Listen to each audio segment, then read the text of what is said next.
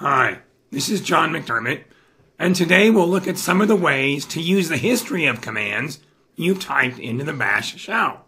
So first of all, let's see what I've typed. The history command tells me what I've typed. I can reissue command number 1 or any other one by typing an exclamation mark or bang and then the number. Let's look at number 1.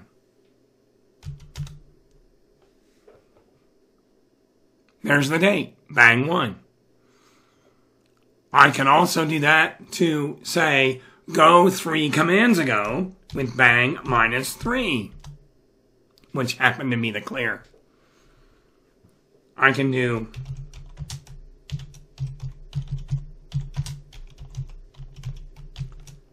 an echo and then repeat that command with bang bang.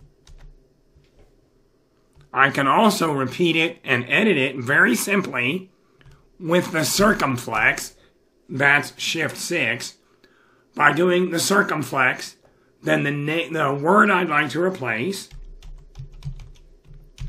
and then the new value.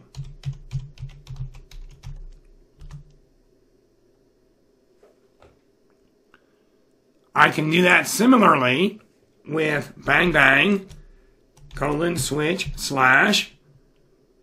hello / welcome to the.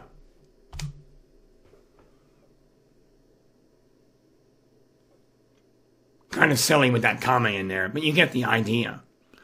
I can also use the up arrow, either on the numeric keypad or on the arrow part of your keypad if you have it, to scroll through and execute previous commands. Let's look at my history again. You'll notice I have an ls -l there at number 10. And I can do bang ls. And I can make changes if I want.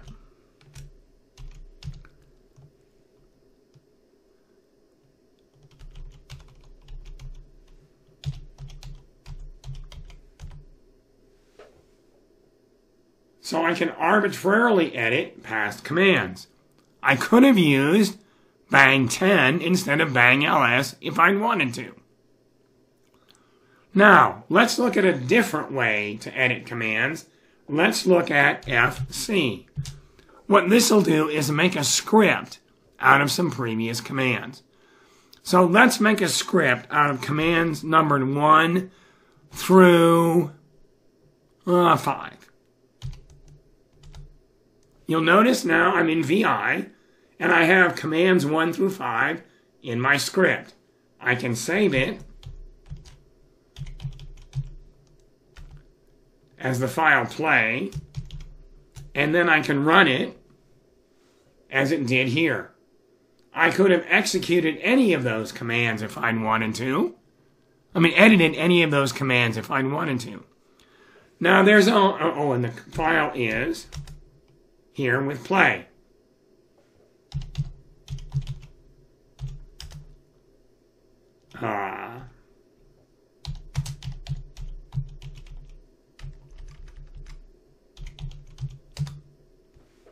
That put those commands back in my history